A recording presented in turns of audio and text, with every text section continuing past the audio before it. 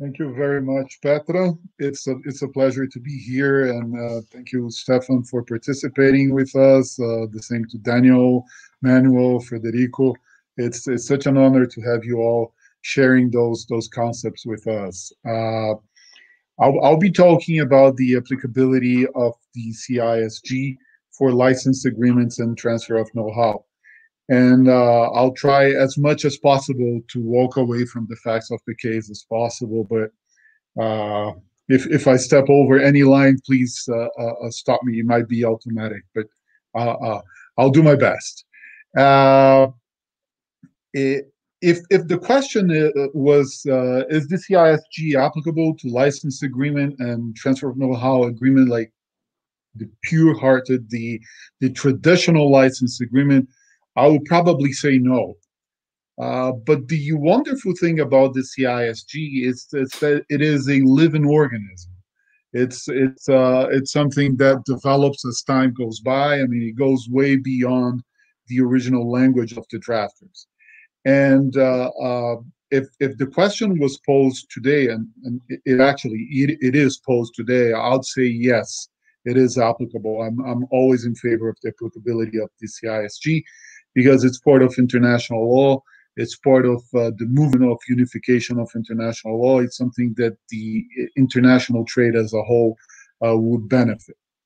Uh, Not long ago, if you bought a software for your computer, like a Microsoft software, you would be receiving a book, like a full-blown book with instructions and floppy disks. I mean, most of the kids have absolutely no idea what's a floppy disk, but it has evolved all the way to a CD-ROM, and you also had a key. So you actually had property of this. You could delete, you could reinstall anywhere else. You would have property of something that is being licensed, and you have a perpetual license. I mean, it will be a good, and it will be delivered to you. As time went by and things have changed, and I might be wrong because I'm not that high tech. I understand nowadays we simply don't buy a license anymore. We buy a user's license, and it has to be renewed every single year. And I mean, things are changing dramatically. Not long ago, I used to travel. Traveling, I mean, I really miss it. But my kids, I mean, they used to love games for PlayStation, and it was also a CD-ROM. I mean, it was a property. You bought it, you use it. You can go to your friend's house. Things have changed, and with changes, now you don't have the physical storage thing. You have a account in somewhere in the clouds, and things are completely different. I mean, you don't have actual delivery of the thing you're using. I'm not even sure you're using it, but things are differently and moving differently as we speak with the evolution of time. And when we're talking about high tech license agreements, things do change, and they do change a lot. The first consideration we'd have to answer this question is the place of business and domicile of the parties. So if the parties are both domiciled in a CISG contracting state, there is very little doubt that for those sophisticated agreements, the CISG would apply. If one of the parties is a signatory and the other is not, we'll probably know. We most certainly have to resort to the rules of private international law. So once you check the rules of conflict of laws of those jurisdictions, if there are no provision contrary to the use of foreign law, some jurisdictions they do have provisions not allowing the application of foreign law, you would have to use the CISG. It's always important to say that the CISG is not an opt-in, it's an opt-out. So once you've appointed or elected Brazilian law or Chinese law or any law of a signatory country, you've automatically elected to be subject to the CISG. When we're talking about know-how or license agreements, we have to go to Article 3 of the CISG. It's mandatory. So if we're talking about a contract for a supply of a certain good to be manufactured, such as, and once again, I mean, we're talking about evolution. And one of the things I would love to hear, Petra, is we're heading towards the moment that you will be able to buy a human heart. You'll be able to buy a human ear, something that's either tailor-made or generically made to be replaced. I mean, is it a good? I mean, it's or not. But this is not the topic over here. I mean, this is just to put a buzz on everybody's ear. But question is, what is a good? I mean, what is a good under the CISG? It has to have some physical medium. It has to have the possibility of getting hold of it. And when we're talking about high-tech issues, it really doesn't matter if it's microscopic. I mean, if you have something which is not a code. I mean, if we're talking about a genetic code or something like it, it's a completely different story. But if you can place it in a microscope and you can get hold of it, you have something that you received. It's been delivered, ideally being paid for. If not, the case would be dramatically different. So it's very clear to me that under those circumstances, the CISG will be applicable.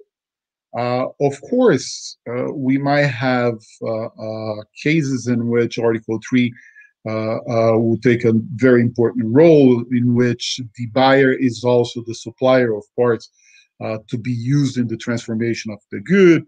And then we'd have a huge discussion on the preponderance or the substantial part of the agreement itself, in which case things would be a lot murkier.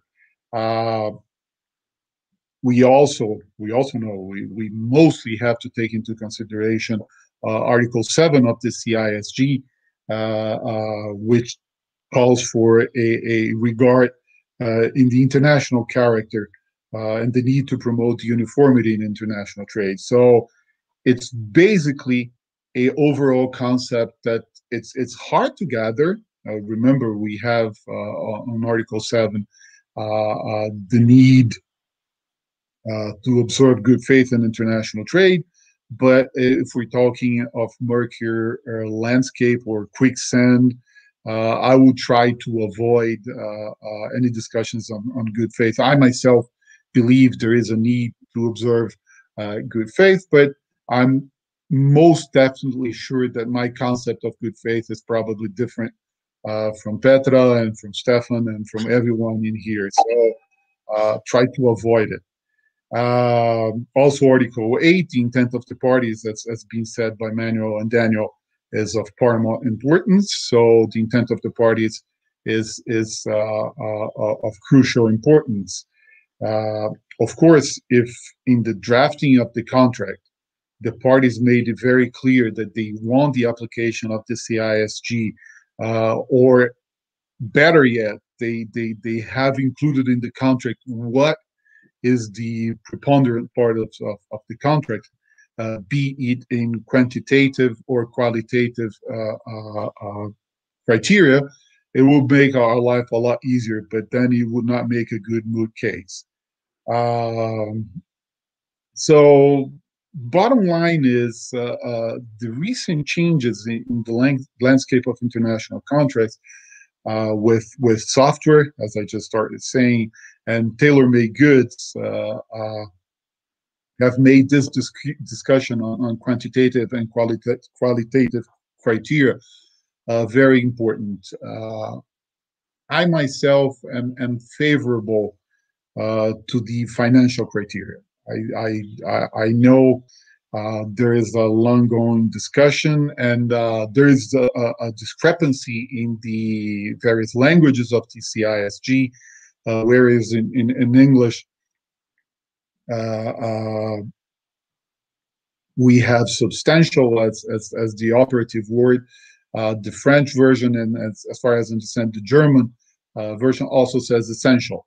So we have, once again, depending on what kind of dealing we're talking about, to understand the deal itself. Try to imagine a paper recycling facility.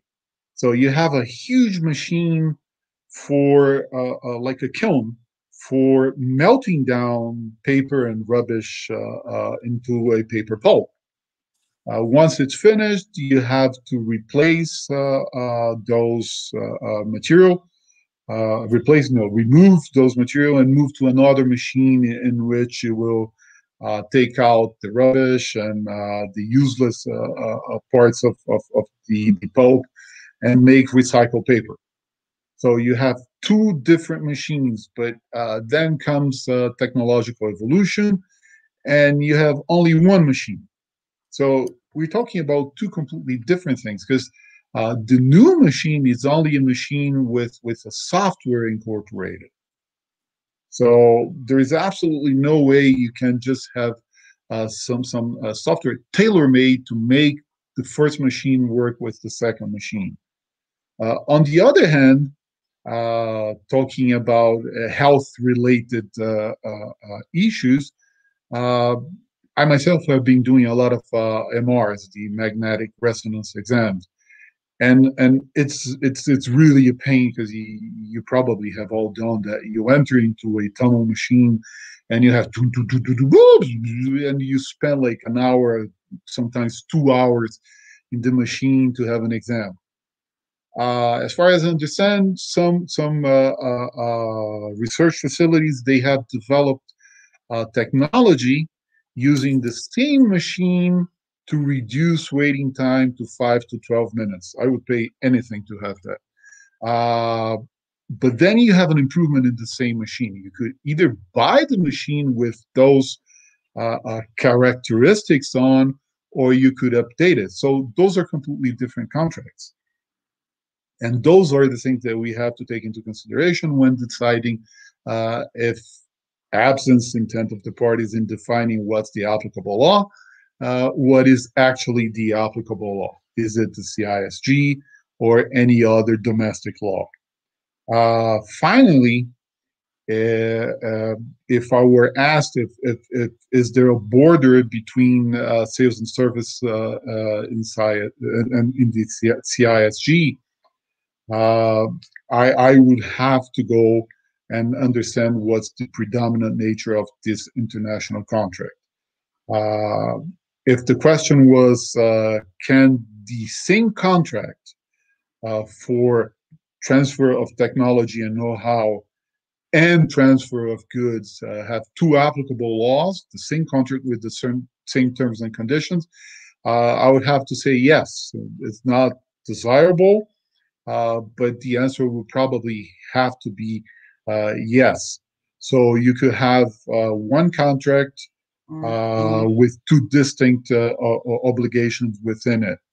So we have to take upon the challenge of deciding what's the preponderant element of this contract. Thank you very much, Petra.